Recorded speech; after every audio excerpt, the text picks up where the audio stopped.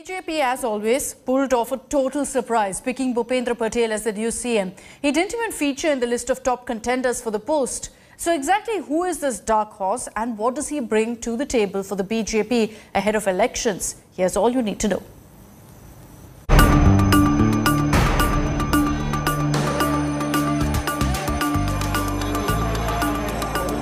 Narendra Modi taking oath as Gujarat Chief Minister way back in 2001, laying the foundation stone of 2 decades of BJP rule in its first citadel. Cut to 2021.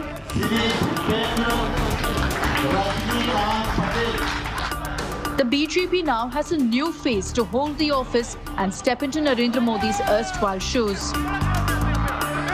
So who's the man behind the face, little known outside of Gujarat, but is now primed to look after Modi's home turf?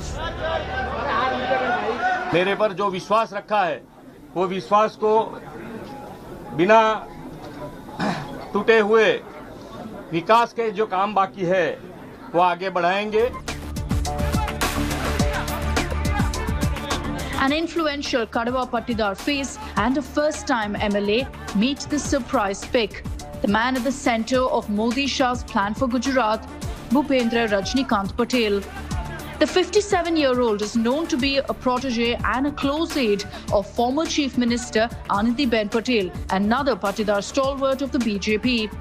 A trusted confidant of the BJP top brass, Patel is known to be close to the BJP central and state leadership.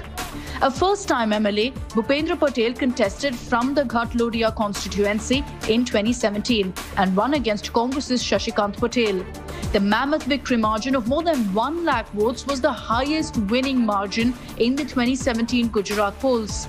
An engineer by education, he played a key role in municipal politics and was an architect of BJP's surge in civic polls.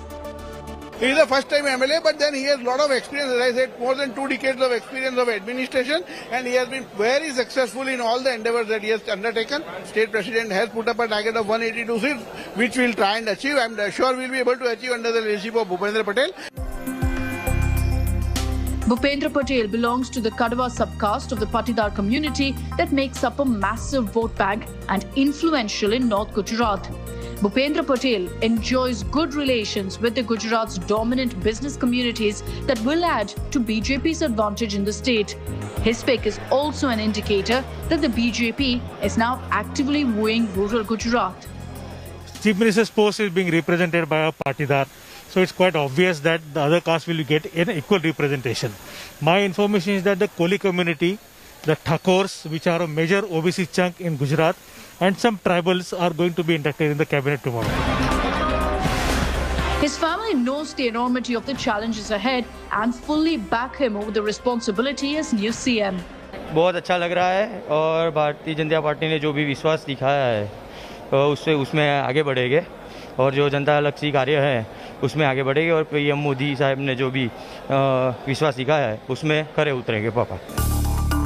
The man in the top post has some big tasks at hand to woo back the Patidars, who've been BJP's strongest of supporters, to offset the anti-incumbency the BJP is facing in Gujarat and adding to the ever-dependable Modi factor.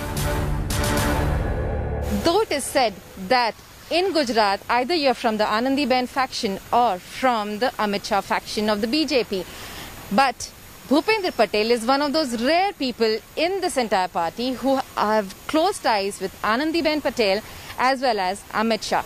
With cameraman Prashant Bhatt in Gujarat, Vidya for India.